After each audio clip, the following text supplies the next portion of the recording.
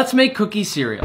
1 stick softened butter, 2 tablespoons sugar, 1/4 cup brown sugar, 1 egg, a splash of my homemade vanilla extract, 1 1/4 cups all-purpose flour, and a pinch of salt and baking soda. Mix it all up, then make mini balls into mini cookies. Bake at 350 Fahrenheit for several minutes, add mini chocolate chips, then back in the oven to melt. That's a perfect little cookie. This is awesome. Crunch time. I hate cereal, but this is delicious. I've wanted to make this for a while.